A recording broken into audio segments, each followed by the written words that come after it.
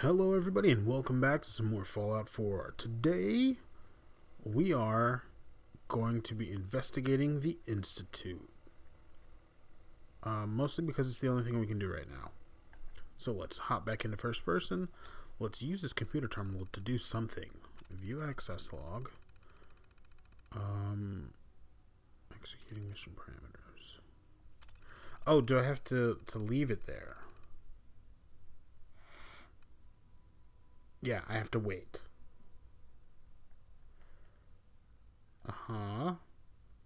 Is that... Are we done? What am I supposed to be doing? Here's the question. What am I supposed to be doing? Data, quests. Insert network scanner holotape into the... Oh, I see. Load holotape. Network scanner. Initiate network scan. There we go. I know how to hack. Eject hub.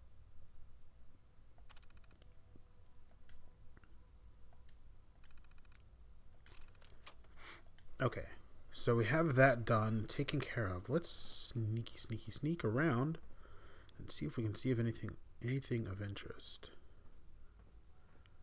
Doesn't look like... Oh, there's a toolbox.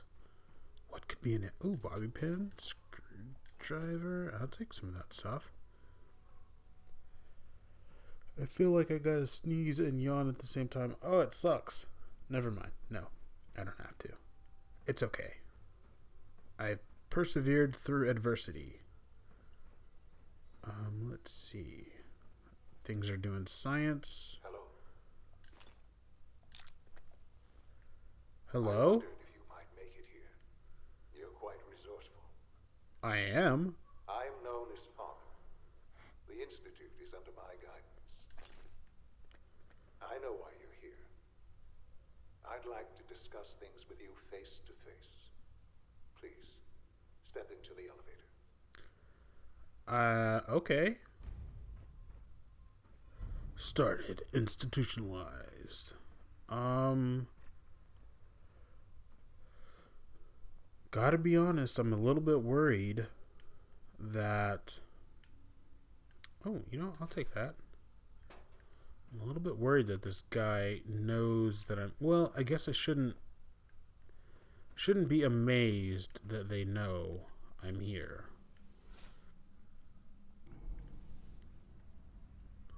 I mean, they have all this science technology. I can only imagine what you've heard, what you think of us. I'd like to show you that you may have the wrong impression. Okay, well, I mean, you murdered my wife Welcome and to the Institute. took my child. This is the reality of the Institute. This place, these people, the work we do. For over 100 years, we've dedicated ourselves to humanity's survival. Decades of research, countless experiments and trials, a shared vision of how science can help shape the future.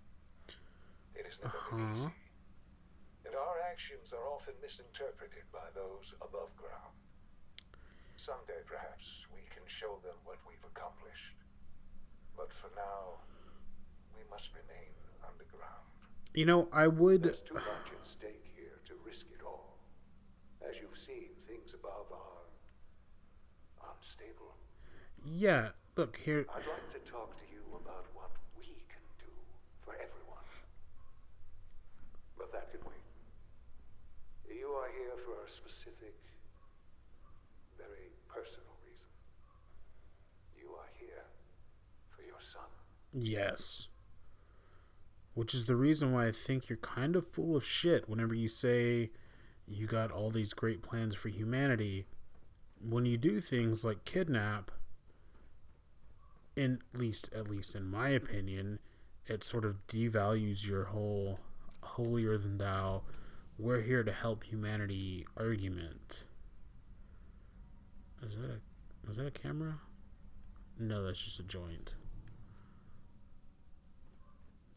A bracket, if you will. Is that him?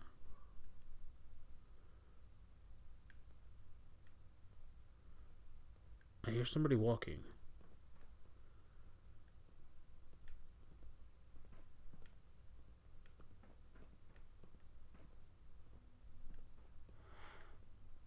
Okay, people are walking.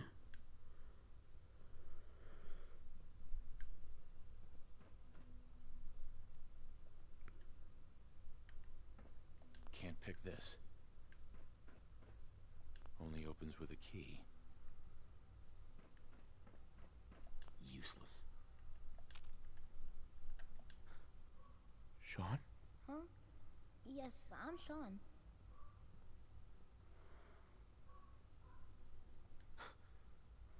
Sean? Oh my god. It's really you. Who are you? Sean, where is everyone? Father, what's going on? What's happening? Sean, are you okay? You're not hurt, are you? What's going on? Father? Father!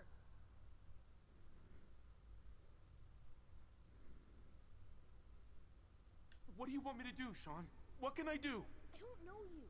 Go away. Father! Father, help me! There's someone here. Help me! Who is Father? Where is he? Father? Father, help me! He's trying to take me. Father? Father, help me! Yeah, it went about as well as I expected. Sean. S923, recall code Cirrus. Fascinating, but disappointing. The child's responses were not at all what I anticipated. He's a prototype, you understand. We're only just now beginning to explore the effects of extreme emotional stimuli. Please try and keep an open mind. I recognize that you are emotional. Okay. And that your journey here has been fraught with challenges. Yeah. Let's start anew. I am Father. Welcome to the Institute. You're insane. This is insane. All of it. The degree of trauma you're experiencing right now is understandable. Please, just try to relax. I know this is all difficult to take in. I'll make this very simple. Where is my son? He's here, in the Institute. Closer than you think. But I need you to realize that this situation is far more complicated than you could have imagined. You have traveled very far, and suffered a great deal to find your son. Well, your tenacity and dedication have been rewarded. It's good to finally meet you, after all this time. It's me. I am Sean. Wait, what? I am your son. What? What? How? Is that even possible? I know this is a lot to take in. Well, that makes sense, actually. You had no concept of the passage of time. You were released from your pod and went searching for the son you'd lost. But then you learned that your son was no longer an infant, but a 10-year-old boy. You believed that 10 years had passed. Is it really so hard to accept that it was not 10, but 60 years? That is the reality. And here I am, raised by the Institute, and now its leader. But why? Why take a child? Yeah. Why take you? Ah, now that's the question, isn't it? Why me? At that time, the year 2227, the Institute had made great strides in synth production. But it was never enough. Scientific curiosity and the goal of perfection drove them ever onward. What they wanted was the perfect machine. So they followed the best example thus far. The human being. Walking, talking, fully articulate, capable of anything. So the weird science experiments needed specimens. That's why they took you. In a manner of speaking. Yes. The Institute endeavored to create synthetic organics.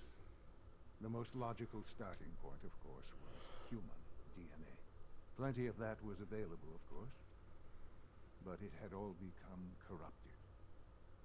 In this wasteland, radiation affected everyone.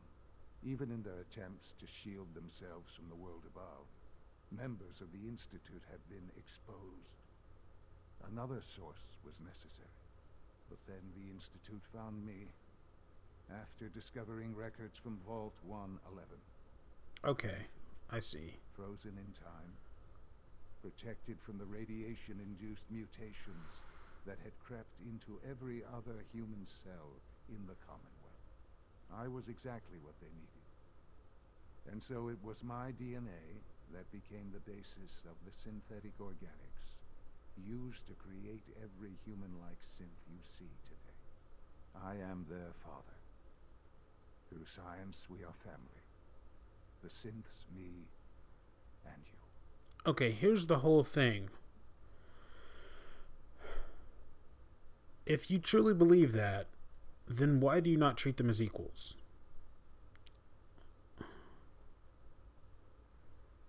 And you've been down here the whole time? I have. Yes. I know you must have questions. Please. Anything I can do to help you understand. Your mother. She never got to see you grow up? Yes. What happened to her was... I've gone over the records of the incident, of course. It seems her death was an unfortunate bit of collateral damage. Collateral damage? Is that all she was to you? I forget that it's been such a short time for you. I don't have any direct memories. And I've had my entire life to cope with the loss. Has it always been easy? Of course not. But I've done my best to move on and live my life.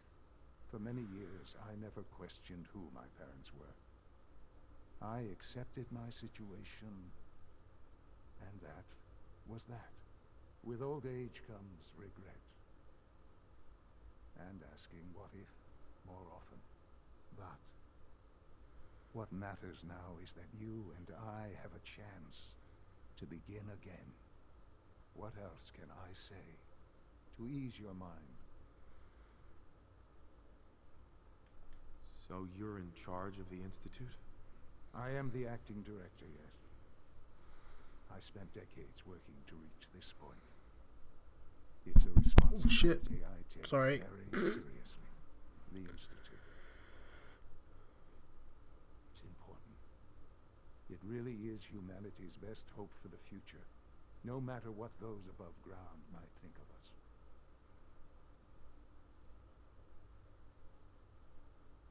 They're scared of you, Sean. Scared of the Institute. People are always frightened by what they don't understand. Ultimately, the Commonwealth has nothing to fear from us. Whatever you've seen or heard, I know I can convince you of that. Just give me time. What else can I say to ease your mind? Kellogg. He worked for you? Kellogg. He was an Institute asset long before I arrived here. It wasn't until I became director that I learned of all the things he'd done. What kind of man he was. You knew the man was a psychopath, but you used him anyway? Would you have preferred that I turned him loose on the Commonwealth? At least keeping him on a short leash kept the collateral damage to a minimum. The Institute took advantage of Kellogg's vicious nature. You could have put him I down. will freely admit that. Institute technology prolonged his life, and his usefulness far beyond any normal human lifespan. He never failed the Institute, but his cruelty became more apparent with every completed objective. I won't lie.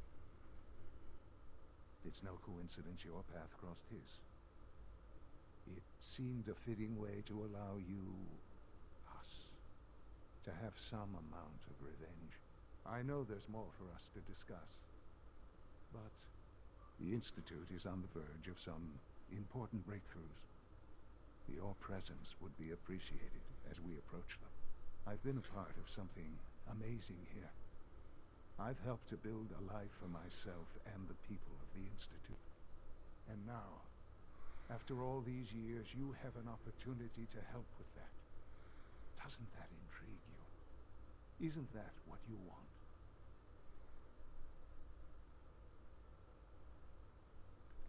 You want me to stay here? In the Institute? Yes, that is what I propose. Is it so hard to imagine? The Institute can provide a better life than anything above ground. You've been in the Commonwealth. You've seen what it's like. I assure you that you are better off with us. How can you say that? How can you be so dismissive of all those people? Everything they've done? Because it is the simple truth. And I believe you know it too. No. I simply ask that you give the Institute, me, a chance. A chance to show you what I've been telling you. We really do have humanity's best interest at heart. Will you take that chance? Sure. I'll say sure. Are you sure you want this? Yes, I am. It would benefit us both to work together. All right. Thank you. The Institute is now your home, as much as it is mine. Please take some time, get to know it. Meet the people you'll be working with. You'll want to introduce yourself to the division heads. Dr. Fillmore in facilities, Dr. Ayo in SRB, Dr. Holdren in bioscience, and finally Dr. Lee in advanced systems. They've all been notified of your arrival, of course. Meet them, and then we'll discuss what comes next. Okay.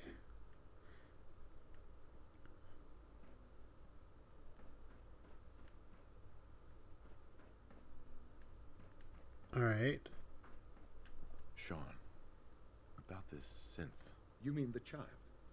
It's a fascinating project, really. There are issues to be solved, of course, but we've made remarkable progress.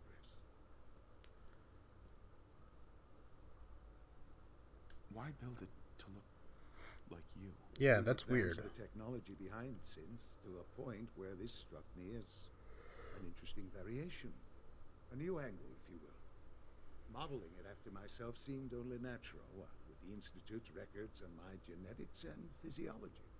I'll make sure it's brought back online in the near future.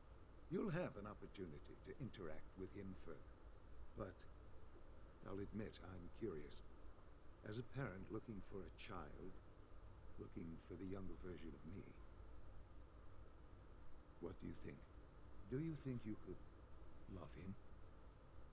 Like you would a real boy?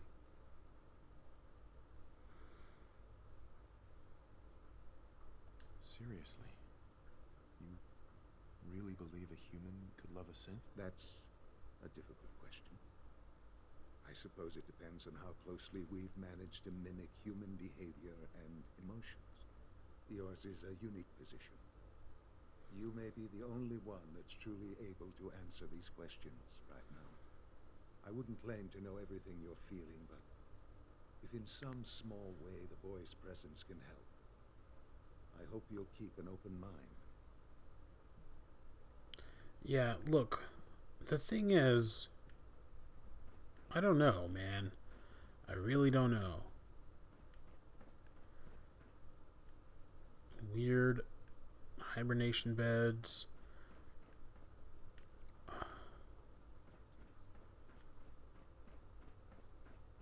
I don't know what to make of any of this. Honestly.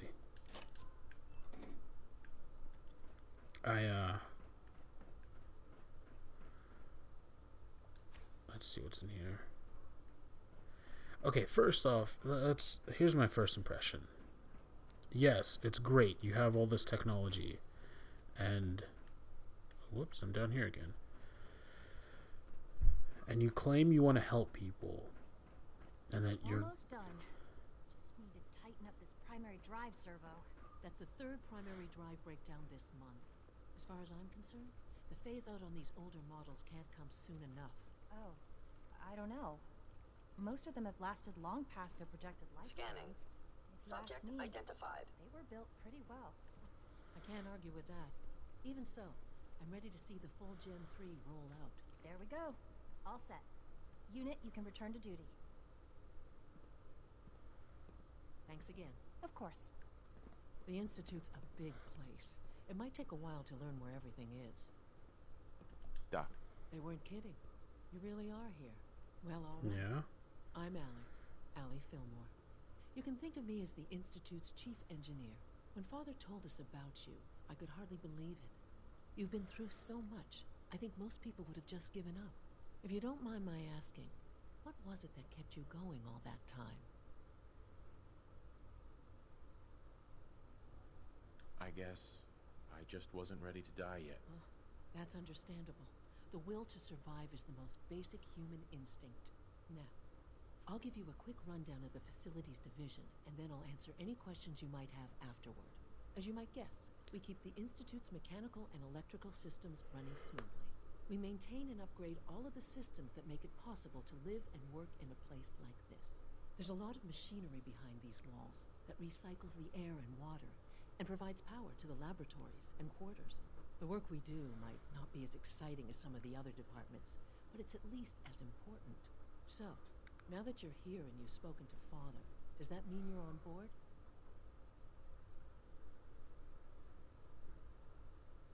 Sure. Absolutely. Oh, good to hear. It'll be a load off Sean's mind. Take your time. Get yourself acquainted. There's a lot to take in. Plenty of things you won't find topside. If there's anything else you'd like to know about the facilities division, I'm happy to discuss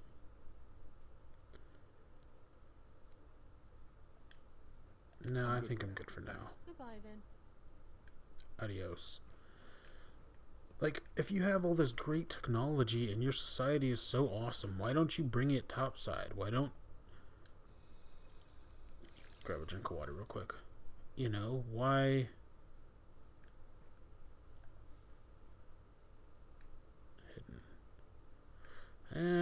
Maybe not.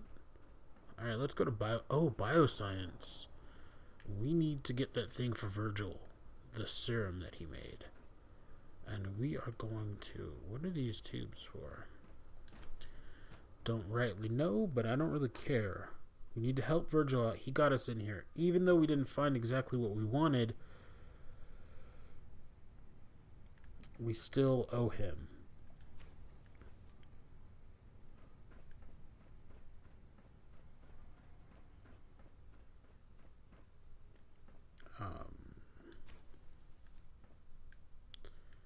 This all looks like storage. Alright, let's go find the main area, office area, and we'll oh man. Okay. Dr. Holdren's synth gorilla project is showing promising results. You're here. Glad you made it. Synthetic gorillas. What's in here? FEV lab entry terminal.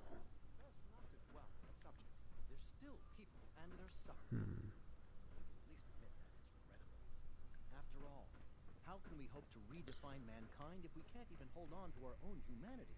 Well, that's a question best left to our colleagues in the robotics division. Yes, well... I suppose you're right. Okay, I'm gonna talk to this guy. And, please resist any urge you might feel to eat the specimens in the hydroponic garden. Humanity's future is taking root right here. Okay. Hi, Doc. Welcome. So good to have you here. Dr. Clayton Holdren, head of the Bioscience Division. I can't wait for you to see the work we're doing. It's truly amazing. Like what? I was just about to explain that. As the name implies, the Bioscience Division specializes in fields of study such as botany, genetics, and medicine. Our most important directive is to ensure the health and well-being of everyone in the Institute. To that end, we cultivate highly specialized breeds of flora for use in food and medicine. We've even started to explore the idea of synthetic animal life. You probably saw the gorillas. They're really just a pet project at this point, but the potential is exciting nonetheless. What's... Let's be I sarcastic. can't imagine anything more exciting than fake gorillas. Speaking only for myself, I find them fascinating. Of course, I might be a little biased. I'm sure I've taken up enough of your time as it is. But I have to ask, have you decided whether you'll join us? I'm not sure how well I'll fit in, but I'd like to give it a try. Great. I was hoping you'd say that. In any case, I imagine you'll want to continue looking around. Or, if you prefer, I'd be happy to answer any questions you might have. Oh, yes. You mentioned medical care. I might need that from time to time. In that case, you'll want to introduce yourself to Dr. Dean Volkert. He's our top biologist and also serves as the Institute's resident physician. Dr. Volkert works in the infirmary. Just pay him a visit whenever you need to. You won't find better medical care anywhere else in the Commonwealth. I'll promise you that. See, that's the thing. Okay, I'm done. We're done. Okay, that's it. We are done. Okay, you say you have super advanced medical technologies. Why don't you go up top and open up clinics and start helping people? You got good ideas on the way society should be run. Why don't you start a damn government? Use your synths to fight off the raiders and everything, and then protect people with them instead of sneaking in the night and kidnapping their children and shooting their wives. Grrr, this makes me so mad. Sorry. I need to calm down a bit. And I need to find out if there is such a thing as these. I need to figure out where. I'll take a Corsair uniform. Oh, I'll take that.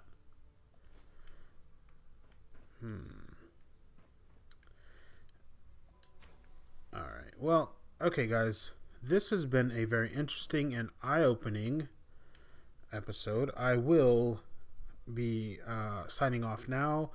And thank you guys for watching. We've got to keep our eyes on these Institute guys. Like I say, they may have the best intentions, but the way they're going about it is leaving a lot to be desired. To the point where I can't trust them. Not at all. Oh, hey, some drugs. Cannot trust anybody here. So, yeah, I guess we're going to hide out here. And I will see you guys in the next one. Thank you for watching. Bye-bye.